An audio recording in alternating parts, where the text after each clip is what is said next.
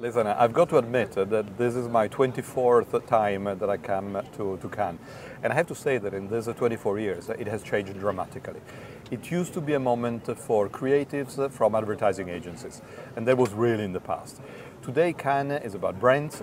It's about brands being built through different opportunities. All our clients are here. All the technology providers, digital partners are here. And if you look at Cannes today, it's incomparably different to what it used to be. Today, I think, is the center of innovation and creativity for our industry, and that's why we're all here.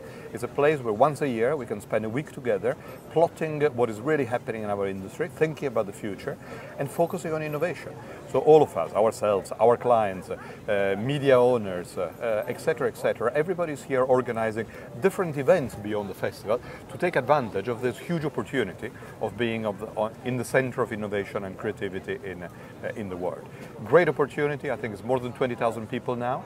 It used to be 2,000 or 3,000 only a few years ago, so a huge increase.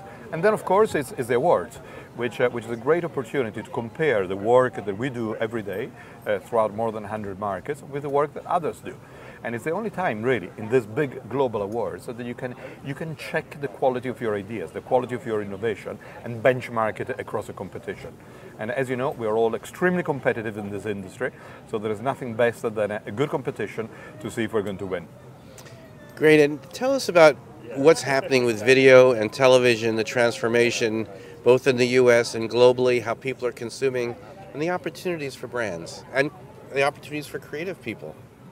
It's a great question.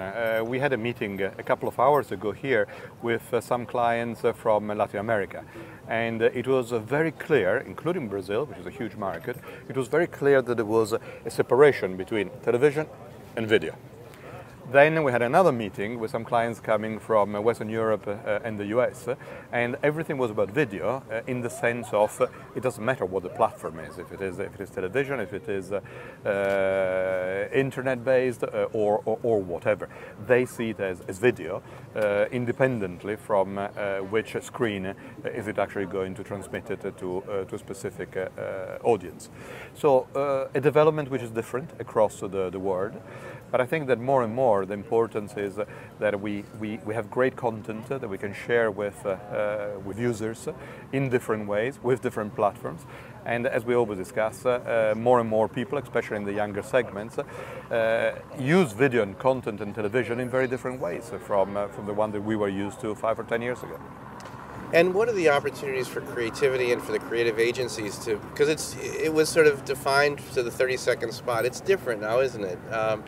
What is the opportunity? Where do things have to go from a creative level, from the agency level? I think the opportunity is to personalize the content for the audience that we didn't have when we had a mass broadcast on television, where of course a 30-second spot had to work for big masses of consumers. Today you can segment, you can better understand your targeting, and you can have the right content for the right audience, which I think is what makes the difference. So I think on one side we are having a lot more different content, which is right for whichever platform and whichever audience. On the other side, instead of having one 30-second spot, we have a lot more content that we can share. And I think the quantity is one of the things that has made it very different, because we can't just have one piece of content for everybody across all platforms. We just need to personalize it so much more. So big communication ideas then adapted to whichever is the format for that specific segment of the target group.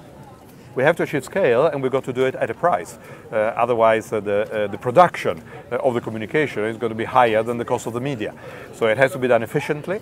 It has to be done across different segments of the population, across different languages, across different geographies. And I think there is a big search of efficiency because we need a lot more content. But of course, it has to work within a budget.